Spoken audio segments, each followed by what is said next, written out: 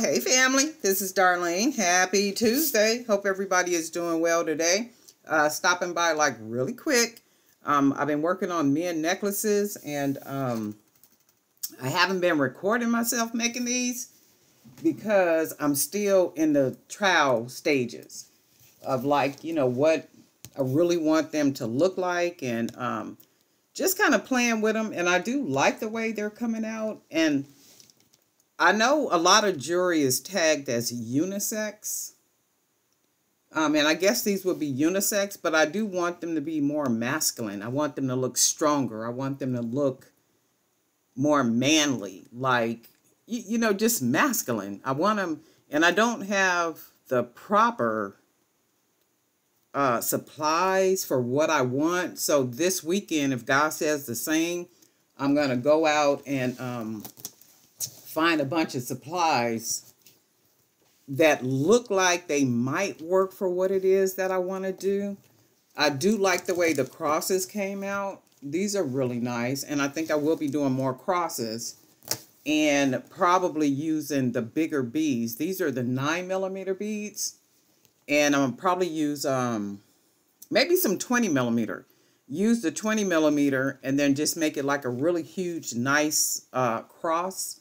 And then use the silver wire that I have to finish it and then create the cross, this part. So I really love the cross, the way it came out. And then I use some of that leather that I have around here and put some of these coconut chips on here and just kind of finished it off with the bigger beads and just different color beads.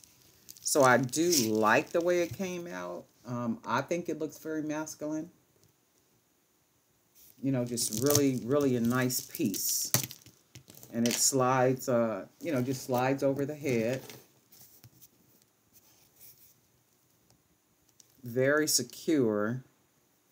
Really nice. I really, really like this one. And then this is the smaller cross. This is the brown. And then I added some little extra bead in here just to give it a different kind of look. Smaller cross, the big bead, and then I went with 9mm and then some of the hex nuts, and then mixed the different colored beads in here.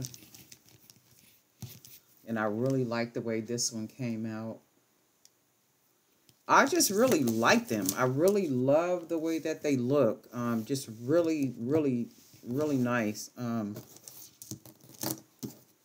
And I'm hoping they will be a hit whenever I begin to, put them up for sale. So I really like the way they look. I think they're coming out really nice. I think I'm going to just do a nice little series on cross necklaces, men necklaces. And then I'm working on some other things that will go well with the YouTube channel. Some other little stuff a little projects I'm working on. And these meaning the men necklaces will be a part of that new project that I'm working on. So I like these. What you guys think? Let me know what you think. I really love the way they came out. And I can see how a bigger cross would really, make this look really, really good. Just a really nice, huge cross. A big one. With the black beads, and I do have some more black beads that I painted.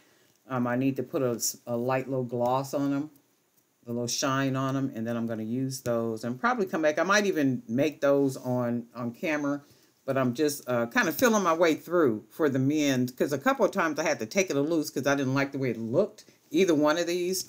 So I had to take it apart, put it back together, take it loose again, and say, I don't like that, because I was using some other beads. And I said, I really don't like that, because I tend to kind of slide into making them more feminine. And I don't want them to look womanish or feminine. I want them, if anything, they can look unisex, but I do want them to be more masculine. So that's why I'm going to go try to find some supplies over the weekend, if God says the same, so I can make more masculine pieces. But that's all. Just stopping by, saying hey, and just kind of sharing the men's necklaces. And thank you to all the new subscribers for subscribing, joining us here on the YouTube channel.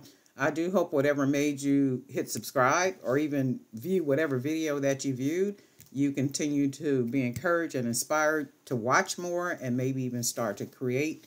If you're not already creating, to start create. And if you are creating, hopefully you'll see something here that will inspire you to keep creating and making more, and even if nothing, get some really good jewelry making ideas. And guess what, family? We'll talk.